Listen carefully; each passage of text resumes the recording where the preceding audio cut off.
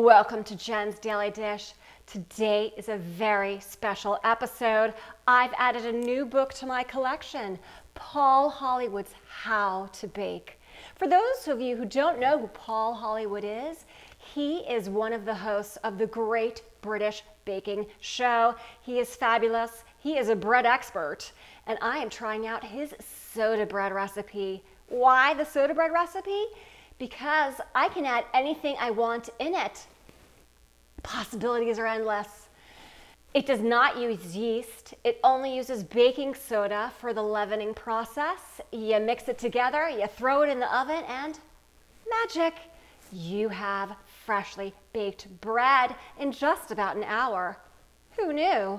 Paul Hollywood did. I'm also making it because don't go changing by adding yeast in. You do just fine on your own. Oh, I love you just the way you are. With baking soda. The recipe is in the metric system. Thankfully, I have a scale, and so that has made things easier, but I'm going to convert it into cups for everybody else who doesn't use the metric system, i.e. all you people in the United States like me. You can make this bread on its own with no add-ins, but I have decided to add cheddar and bacon in. Yum. Before you get started, don't forget to preheat your oven to 200 degrees Celsius, which is the same as 392 degrees Fahrenheit. 500 grams of plain white, which Paul Hollywood considers cake flour, in here, which is also 3 1/4 cups. 3 1/4 cups cake flour. 1 teaspoon baking soda or bicarbonate of soda. 1 teaspoon salt. Paul Hollywood doesn't say to mix this all together, but I'm going to anyway, because I know this from other recipes. It's better to distribute any ingredients that you have first. I shredded about 1 3/4 cups of cheddar. Again, you can add in whatever you like. 5 broken up pieces of bacon. I'm going to mix this all together. 400 milliliters or 1 3/4 cups of buttermilk. This is what's going to make the reaction happen with that baking soda. It's that acid and the baking soda mixed together that make the magic happen. Mix together just slightly. Turn out on a lightly floured surface.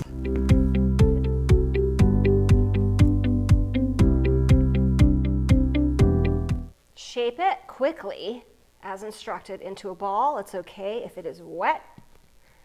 Paul Hollywood actually likes his dough nice and wet and moist.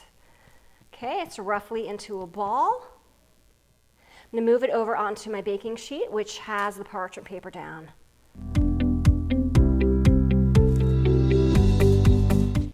going to flatten the ball a little bit with my hands.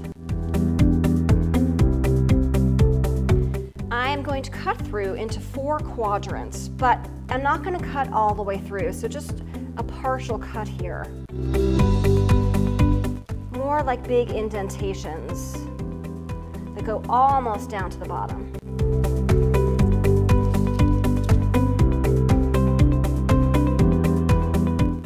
Bake for 30 minutes. It should sound hollow on when you tap the bottom of it. It should be a nice golden brown, but I'm also going to check the temperature because I've learned that helps.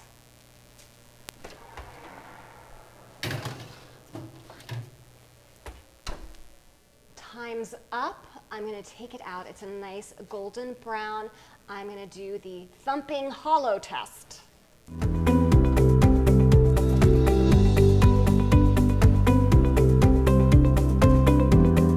But it sounds hollow. You want your bread to sound hollow, so I'm going to go ahead and move it over to cool for a little bit, but look how beautiful that looks.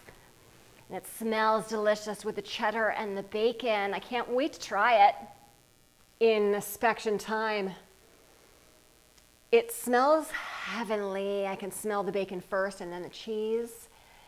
That's exactly what you want. The bread is a nice golden brown. You can see the pieces of cheddar and the pieces of bacon coming through. Let's taste it. Look how lovely this looks. You can see the bacon and the cheddar throughout. Just delicious. Let's take a bite.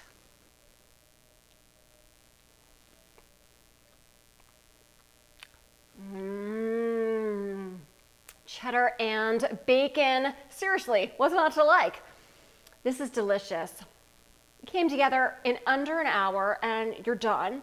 You can add in any ingredients you want. I could have added in olives, sun-dried tomatoes, onions.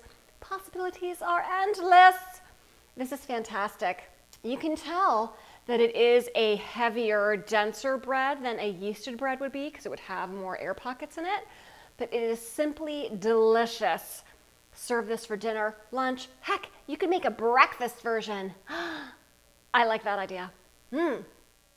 I want to personally thank Paul Hollywood for a fantastic recipe that I changed up a little bit with cheddar and bacon.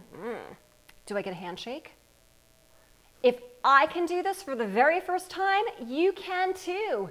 Don't forget to like and subscribe and check me out on Instagram at Jen's Daily Dish and more.